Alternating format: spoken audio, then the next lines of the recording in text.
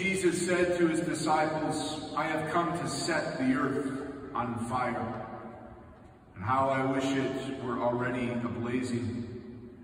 There is a baptism with which I must be baptized. And how great is my anguish until it is accomplished. Do you think that I have come to establish peace on earth? No. I tell you, but rather division.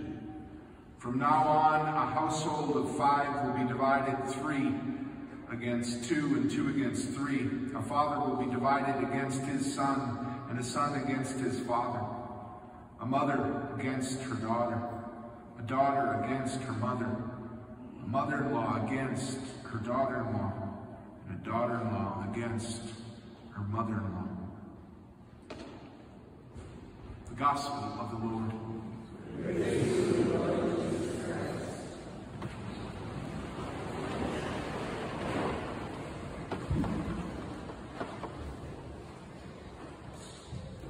In the name of the Father, Son, and Holy Spirit.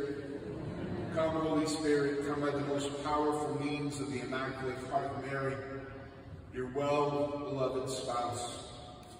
Today, we hear a couple of utterances of Jesus that he comes to light the world on fire.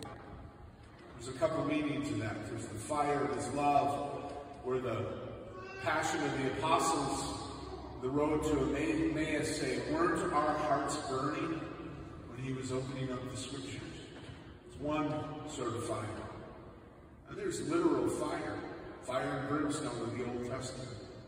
Revelations, things that are talked about in there. But he talks about the division of families in that he didn't come to bring peace.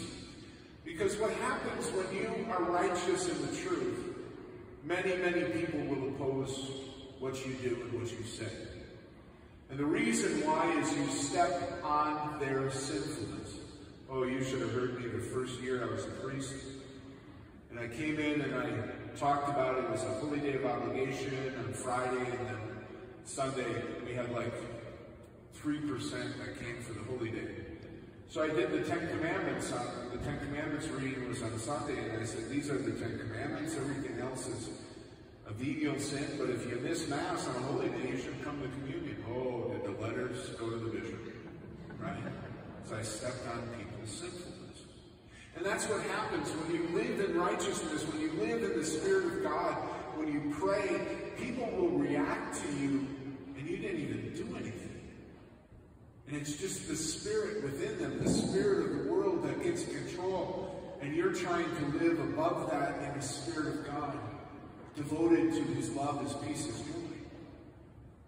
And certain people will be upset by that. You have the famous mother-in-law against daughter-in-law, right? I mean, that's like cats and dogs going back, way back, right?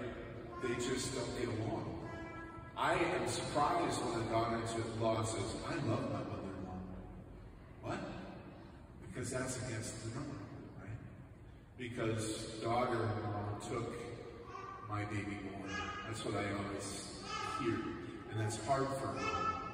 So this division, when Jesus walks this world, think about the Pharisees, the scribes, the sinners, the people coming against him, testing him. That resistance that he got when he came into the world. To the point where they offered him the cross. They said, we don't want you anymore. You're going to die because it's better for one man to die than all of us do. And they killed him.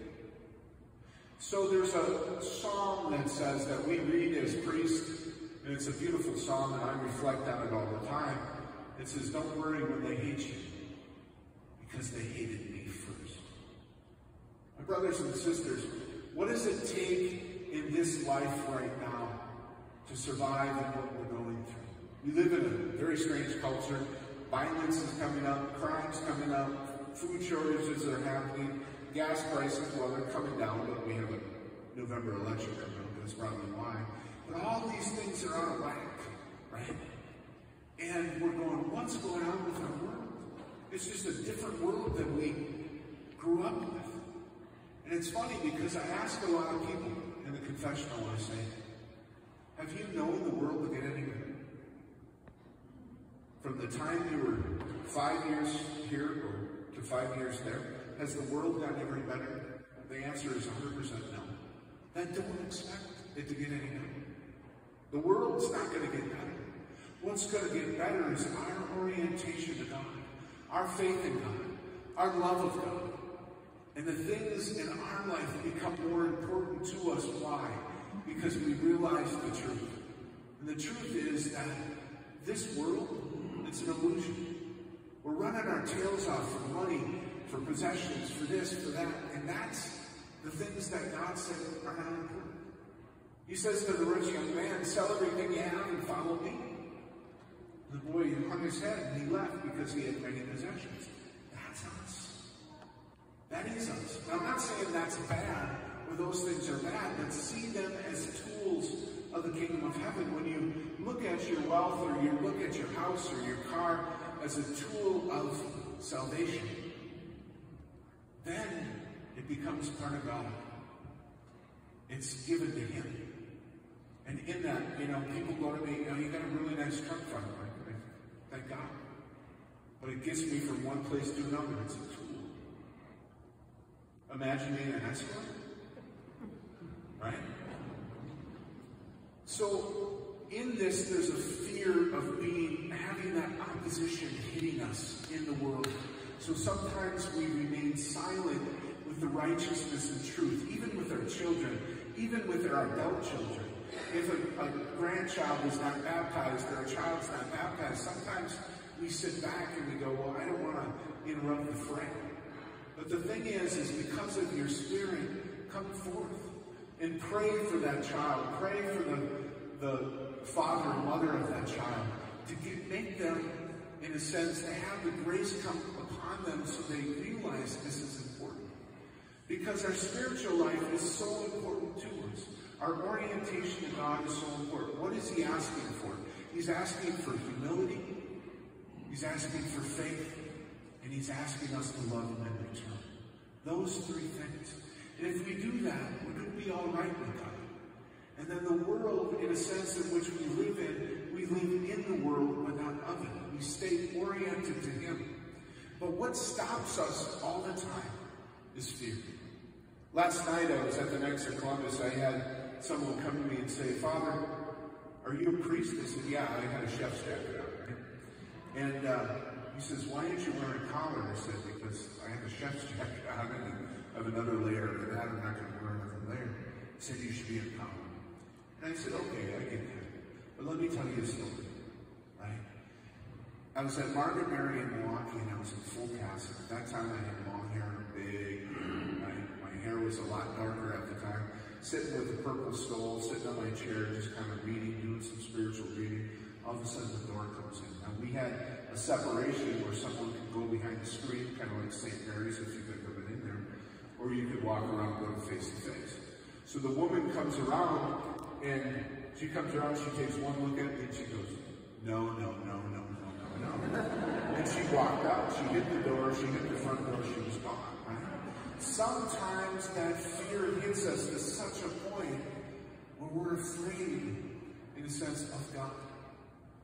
And is it me? Well, that's probably why I don't wear clerics on public all the time, because people will be afraid of me and throwing extra bits, right? But the thing is that fear of God, that fear of His love. Because what He wants us to do is He wants us to receive that love. And how can we love anybody else if we cannot receive love?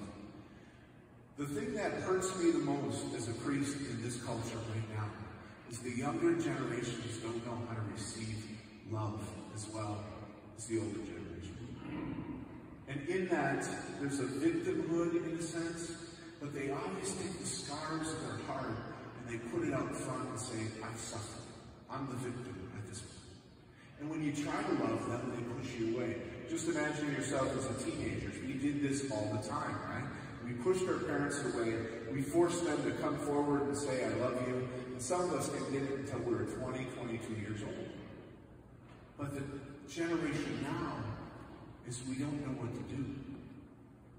And they're listening to the world. And imagine what that's doing to them. We need to step up in righteousness.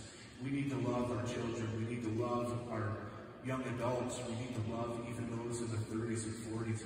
And if you haven't said it, parents, if you haven't said it, grandparents, tell them you love them. Because that may be the only time they hear it. But you are the representation of God the Father. And when they hear that they are loved, they can now start to receive that love.